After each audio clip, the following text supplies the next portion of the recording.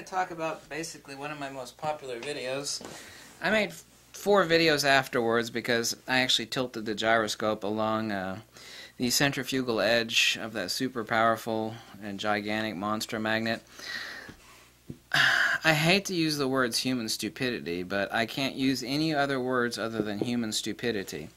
I've had thousands of comments about that video where I take this gyroscope, I spin it up, I place it at the dead center, the point of a centripetal convergence over that gigantic monster magnet. It'll sit there and spin and spin and spin and spin.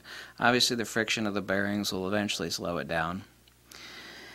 And then I actually place it over near the edge. People actually see that I have it tilted. They're like, why don't you hold it upright? Well, I did 4 other videos months and months ago where I actually did hold it upright. And if I actually place it along the centrifugal edge of that magnet, it will immediately start to radically slow down, and within just a couple few seconds it's halted.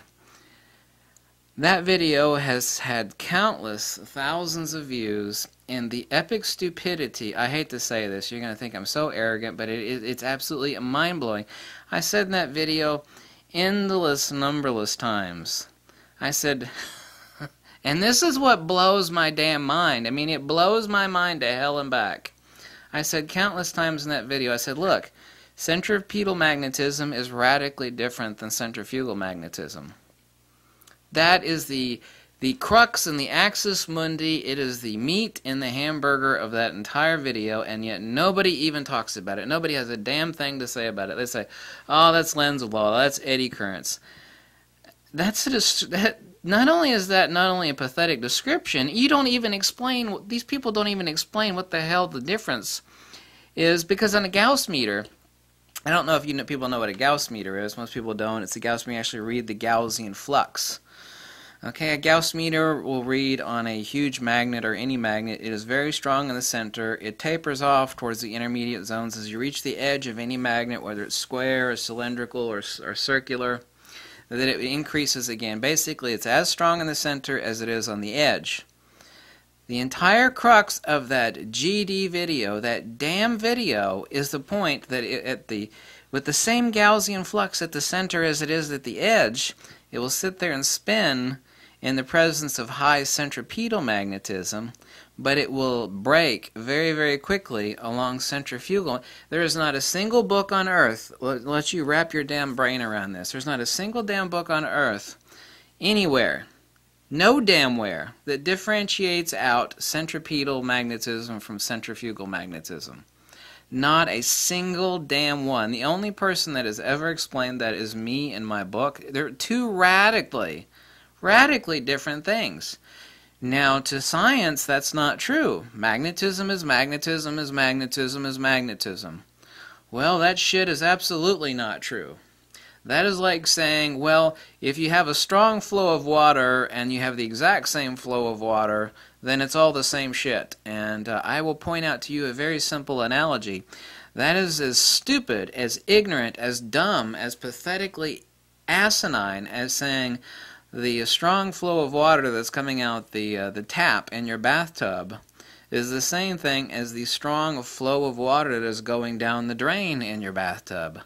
The two of them are strong flows of water, but one is radically different crap than the other. Excuse my French there. This video that has had so many countless thousands of views, and people say, well, you tilt the magnet there. I wish you wouldn't tilt it. Well, I made several videos, months after that, and people can go find them. I don't know where they are, but I can make the video again if you want me to. I actually hold it upright. People don't like the fact that I tilted it. Doesn't change a damn thing. Doesn't change a damn thing. Not of the thousands of comments on that video. And a lot of them are extremely rude and crude. Okay? Really rude and crude. I mean, like, damn, really? You have to say, just horrible, abysmal stuff. There must be somebody out there on the internet that is pointing to my video. It's like, go see what this fat tattooed asshole is talking about. And they're leaving these asinine comments. A bunch of brain-dead science geeks. People like that actually make me sick because they're like every branch of science throughout history. Every bit of science, and by science I use the term really, really loosely, because a true scientist is always interested in uncovering the truth. But every branch of science throughout history has always thought they absolutely knew what the shit was going on in the world and the cosmos. And like 10, 20, 30, 40 years later, it depends, we discover, oh, those people back then that thought they knew what the hell was going on, they didn't know shit. And then another 30 years comes along and we realize, oh, those people back then didn't know shit. And humanity is still in that same place. And so these people that actually think, oh, we know what the hell's going on. My answer to you is no, the hell you damn don't. Because there is not a single book anywhere on this earth, and by God, I own every goddamn book on field theory and magnetism ever written. I either have the physical book or I have a digital copy of it, okay? Damn it. That never actually tells you what the hell a field is. I'm the first person in the world, and I'll do that in the 4th edition of the book. I basically already have what the hell a field is. Okay, let's forget about that fact.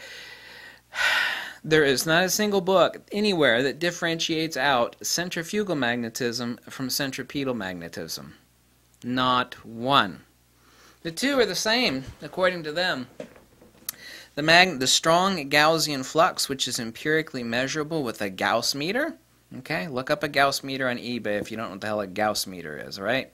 It's basically like measuring water flow, except it's measuring the flow of magnetism. If you take a big-ass freaking magnet, it's easier to measure on a big-ass magnet. It's really strong in the center, every magnet's the same. And it tapers off in the intermediate zones, and it's really strong along the edge. The magnetism at the center, even though it's basically the same Gaussian flux as the edge, the two are radically different entities, night and day.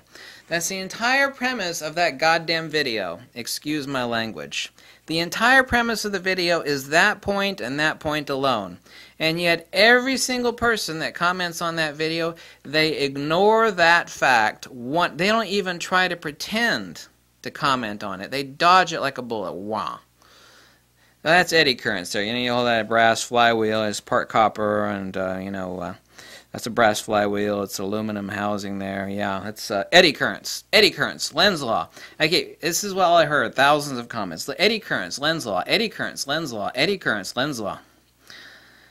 Not only is that a pathetic description, it has absolutely not even the start of any attempt. It's not even a damn attempt to explain the fact that there is a huge difference between centripetal magnetism and centrifugal. Nobody ever in thousands of comments even dares to try to start to explain that. Which is okay. Not knowing stuff is okay, as long as you want to learn. It's like, I don't know. That's actually one of the smartest things that people could say. People are like, well, no, that means you're ignorant. No. What is ignorant is an asshole that says, I know what's going on here, that's Lenz's law. That is ignorance. If someone says, I don't know, but I would love to find out, let's search for the answer. See, because real ignorance is when someone thinks they know something, but they really don't.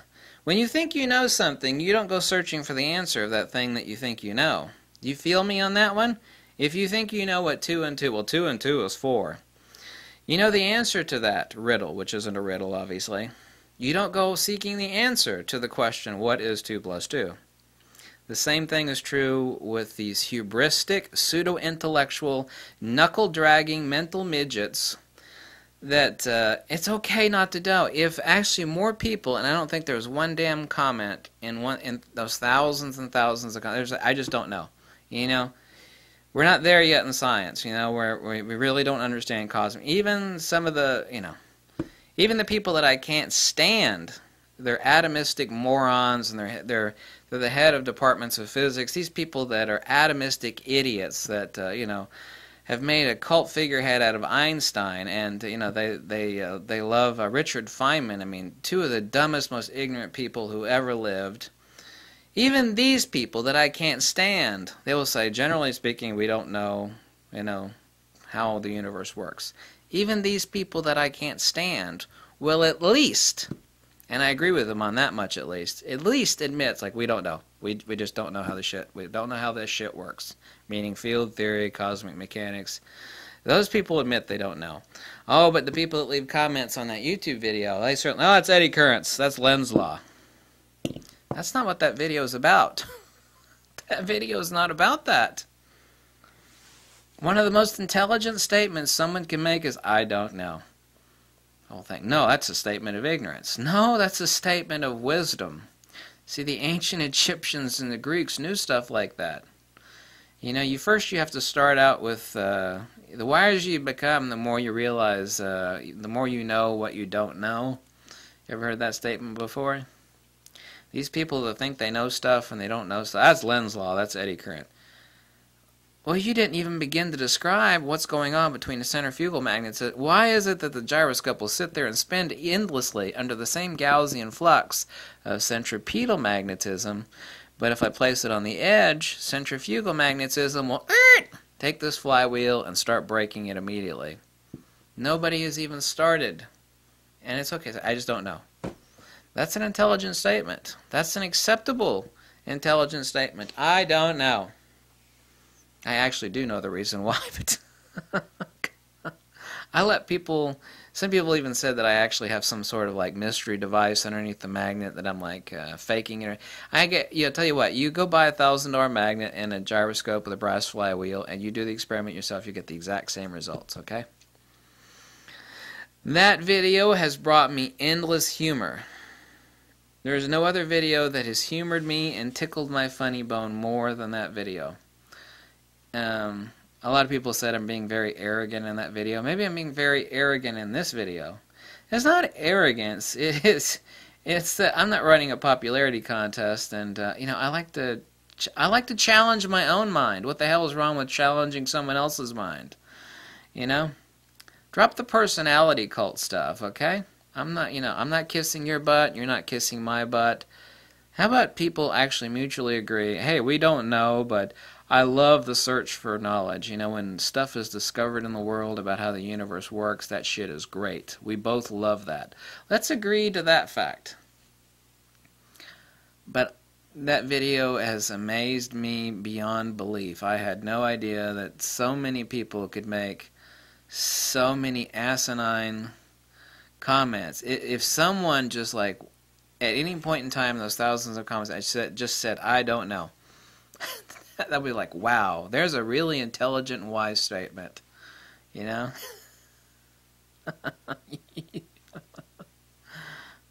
Descriptions are not explanations. Children can describe things, but descriptions are not explanations.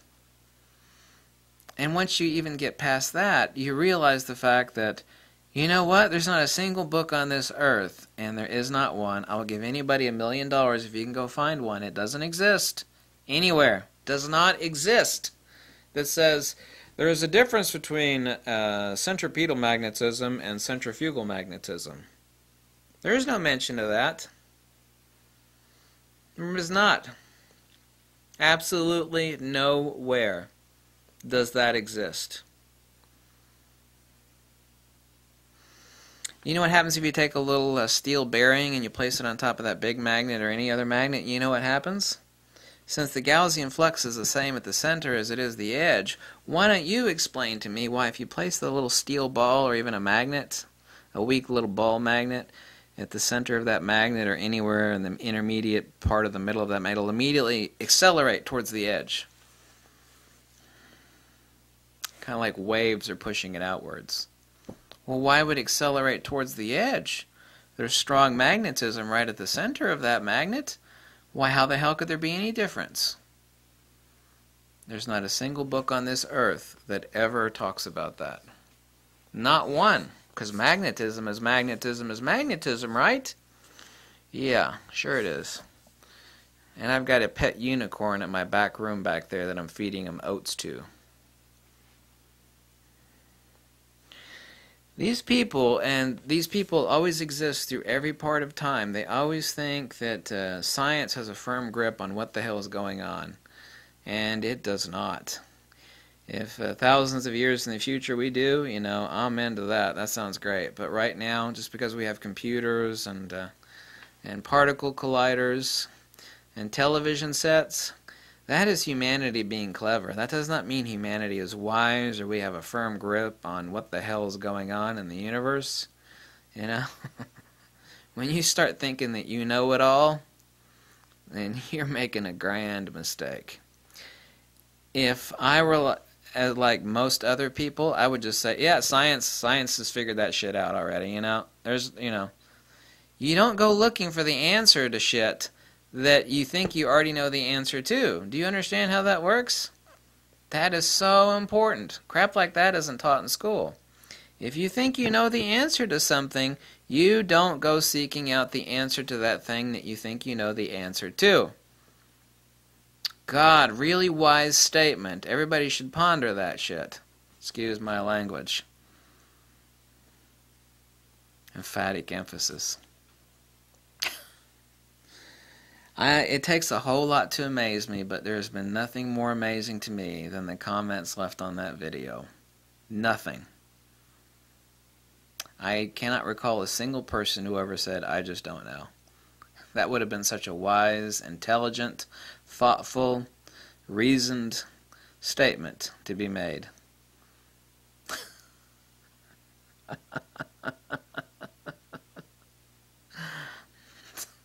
I never planned on that video being a psychological experiment of the state of human understanding and comprehension, but that's exactly what it's turned out to be. Thanks for watching. I hope you all have happy holidays and everything. It's good to think, you know? You shouldn't sit in an echo chamber and hear people agreeing with you. You know how you sharpen a sword or sharpen a knife? You actually have to, you have to rub it against something. That's how minds get sharper, you know? If you sit in a group of people that only agree with you and agree with the things you say, your mind turns to jello. Debate is a good thing. That's how the mind is sharpened. Thinking is good for you. It kind of sharpens your brain.